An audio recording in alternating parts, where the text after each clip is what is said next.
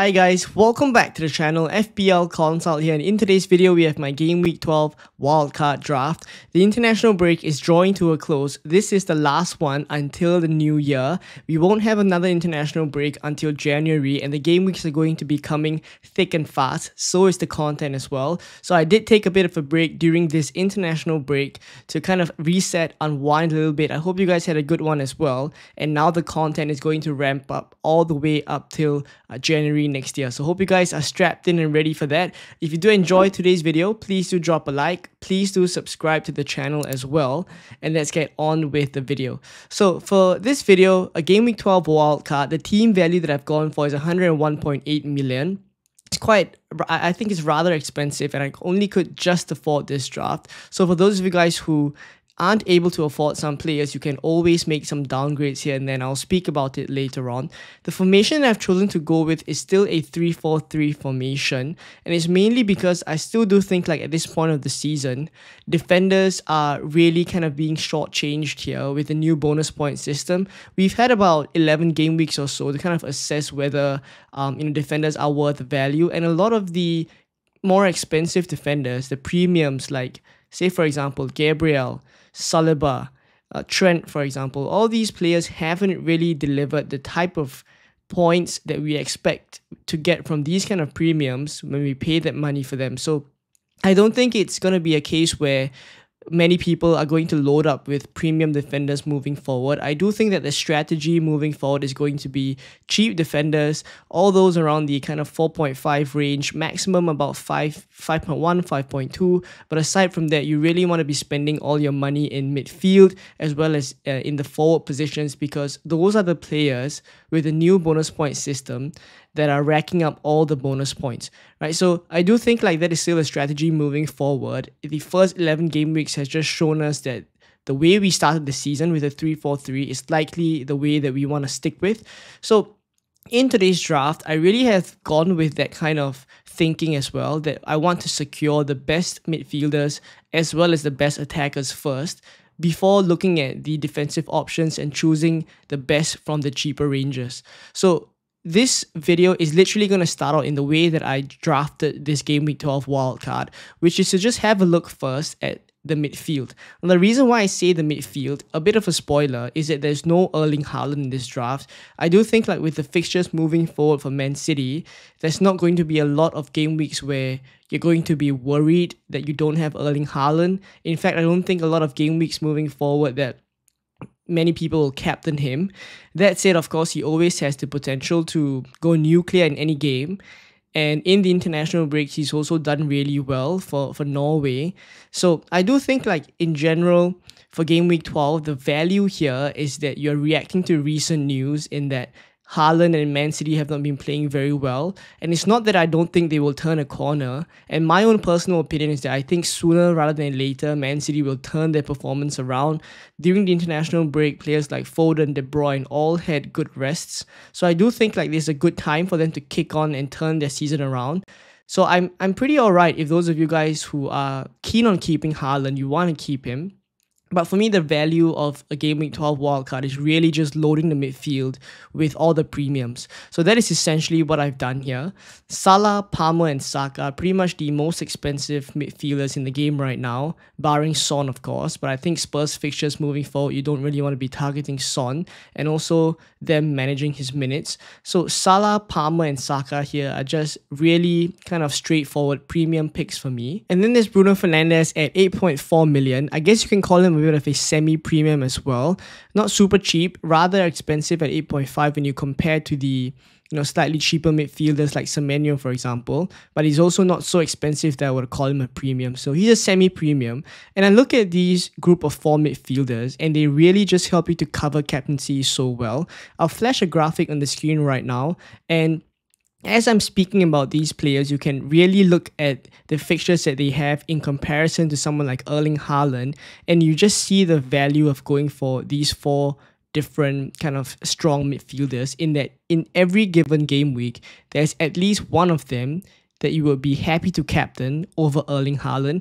And I think that is what is very important as well, that if you're not going for Erling Haaland, who is going to be someone that I guess people moving forward will still not mind captaining, then I do think like you need to be able to cover that bit of, I guess, edge or that bit of effective ownership that you won't be able to cover with the fact that you have good fixtures for these kind of midfield players and you're able to just captain them with the better fixture. So I do think like Fernandes, Salah, Palmer and Saka are all able to help you cover those grounds in terms of captaincy, and in their own right as well. Individually, they're very, very good assets to have, and I think we can all agree on that. So for Palmer and Saka, they're both yellow flagged at the current moment, but I do think like this feels to me as a bit of a pre-international break kind of an injury, especially for Cole Palmer, where he was pretty much fine, but he withdrew from the England squad, and then a couple of days ago we also saw him in training, so I have no doubts whatsoever that he will be good to go from game week 12 onwards. He's had a good rest as well,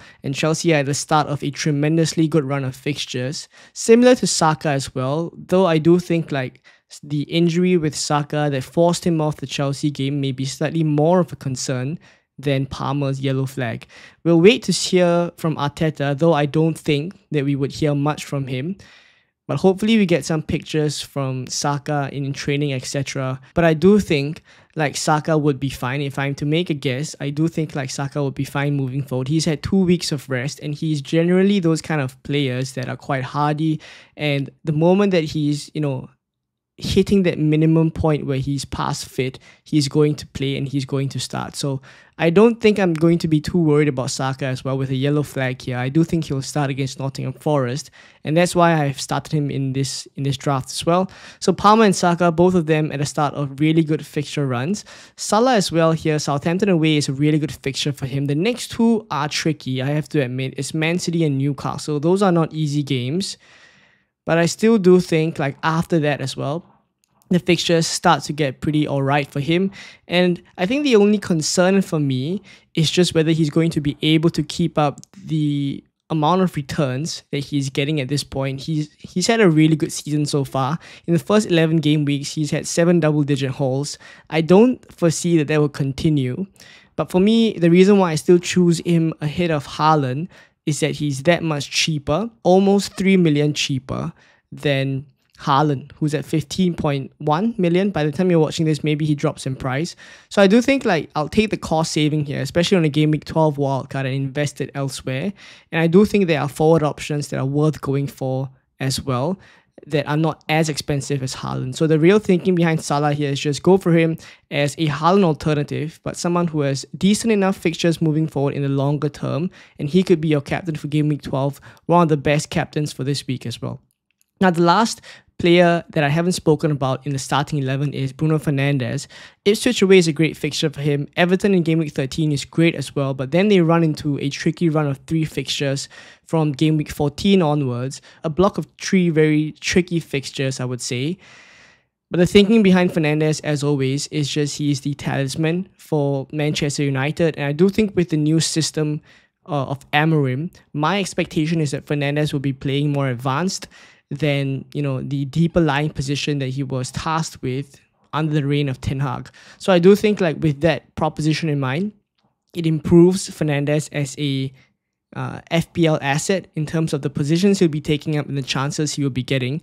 So I don't mind holding Bruno Fernandes through the slightly trickier fixtures, with the fact that he's nailed for 90 minutes and also on penalties, and someone is very integral to Manchester United. And if Amorim is to come in and do something to change that current situation that Manchester United are facing, I do think we could be at the forefront of a lot of points coming forward for Bruno Fernandes. So he's in this squad here. I guess you can call it a bit of a gamble, but it's a calculated gamble here. And we'll see how he does through the slightly difficult fixtures. Aside from that, the last player on the bench is Antoine Semenyo, who was currently yellow flagged, nursing a bit of a patella tendon injury. But he did play 90 minutes in game week 11. And it did not seem to me as if it was something very serious. So based on what I'm reading on Twitter as well, is that was a bit more of a caution or precautionary kind of rest that he was getting during the international break. He was, I guess, overworking that particular tendon or that injury that he was playing through. He pulled out. Now he's had 2 weeks of rest. And I do think moving forward, Bournemouth's fixtures are really good. He's someone that loves to take shots. He's always someone that is, looking very lethal, especially when you look at the eye test. He's the one causing the most trouble for the opposition. So I like the fact that Bournemouth's fixtures moving forward are really good, and he's just quite cheap at that price point as well. So a bit of an enabler, someone that I foresee moving forward will come into the team in a couple of game weeks, but you don't mind benching him with the slightly trickier fixtures as well. So Brighton at home here, he's on the bench because there are other better options in the forward positions that I've considered for the starting 11. But if not, this is the midfield 5. Let me know what you think about it, and let's have a look at the forwards. So up front, it's Isak, João Pedro, and Yohan Wissa. So for Isak and João Pedro, they are at the forefront of a really good run of fixtures moving forward for their teams. Similar to Palmer and Saka, Newcastle and Brighton go on a really good run of fixtures, likely until you get your next wildcard. So they are really kind of, I guess you can call them set and forget picks that you wouldn't mind just starting week in, week out. And it's slightly different for someone like Yohan Wissa, where after the Everton game now in game week 12, as well as the Leicester game in game week 13, fixtures start to turn for Wissa. But that's the real kind of thinking behind this last, I guess, 8th attacker spot, because I have Semenyo on the bench there who has really good fixtures moving forward as well. I do want to go for a player that I don't mind benching in those slightly tougher fixtures, and Wissa is just that kind of a player for me where I really want him for this Everton game in game week 12, especially for that Leicester fixture in game week 13, where I think Brentford are likely going to score many goals against Leicester, and I want to have a piece of that. And if I don't have Mbeumo in the team, I think Wissa is, I guess, the next best Brentford attacker as well. And looking at recent form, some would even argue that Wissa is looking much better than Mbeumo for these next 2 game weeks. So I still want that Brentford attack in my team, and that's why Wissa is here. But moving forward, you could swap him out for someone like Cunha, for example, if you want to go for that. But the real thinking, I guess, is that Semenyo has really good fixtures for the future, and I don't mind starting Wissa for game week 12 and 13. So once, I guess, Semenyo's fixtures turn, Wissa drops down to the bench, and then Semenyo comes in. If you do go for someone like Cunha in this position right from the get-go, I do imagine that you will have a couple of benching headaches moving forward as well. So I guess a bit of psychological thinking with this Wissa pick is that he's going to drop down to the bench from game week 14 onwards, and then we'll see what happens from there. Things can change very quickly, but at least I get these first 2 fixtures from him.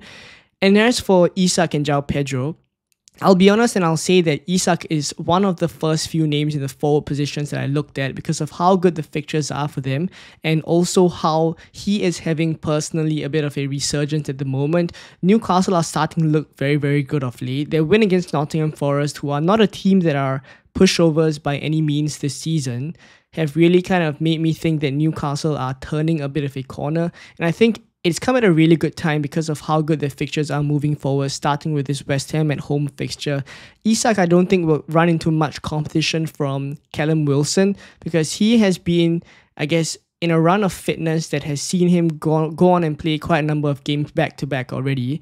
And the thing with Isak, as always, is that because of his injury record and how, poor it is in the past few seasons, they're always rather careful with him. So I won't say that every single game he's going to get 90 minutes, especially with the festive run of fixtures moving forward.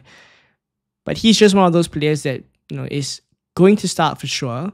And I do think that he's going to get penalties every single game as well. So I just like the fact that, with everything coming together for Newcastle, the fixtures moving forward, the form that they have at the moment, Isak's personal form as well, I do think like he's a player as one of the first few names that I included in the forward positions. Now for João Pedro, I think a lot of hype has been given to him, and I do think for good reason as well, because Brighton's fixtures moving forward are really good. I won't say Bournemouth away specifically is a great fixture, because Bournemouth are quite a difficult team to play at the Vitality Stadium. But specifically for João Pedro, and in terms of his minutes moving forward, I'm not going to sit here and say that he's going to get 90 minutes every single game. In fact, I don't think that's going to be the case. I think what's more likely, and the main reason why I have chosen him, is that I think over a longer period of time, say from now until game week 21 or 22, I do think like he will outscore someone like Danny Welbeck. Because you could very well go for Danny Welbeck in this spot as well. Slightly more expensive. I think 0.5 million more expensive than João Pedro. But in the shorter term, Danny Welbeck's minutes, I would say, are more secure because of how he started the last few games and had a good number of 90-minute games under his belt already, as opposed to João Pedro, who is just coming back from injury. But I think once João Pedro starts to build up his fitness, and you see how integral he is to that team and how Hertzler just sings praises of him, I think in the longer term, João Pedro is the one that will be more secure for minutes. And also, you add the different ways that he gets points. You add penalties to his locker as well. I think he's an asset that I prefer over Danny Welbeck for the longer term. And that is the kind of thinking that you would have when you're on a Game Week 12 wildcard. You won't think short term.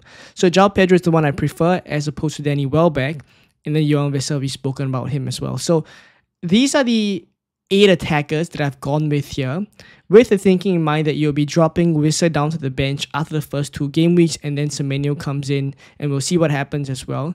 2 things that I want to highlight before we move on. Firstly, Semenyo is on 4 yellow cards.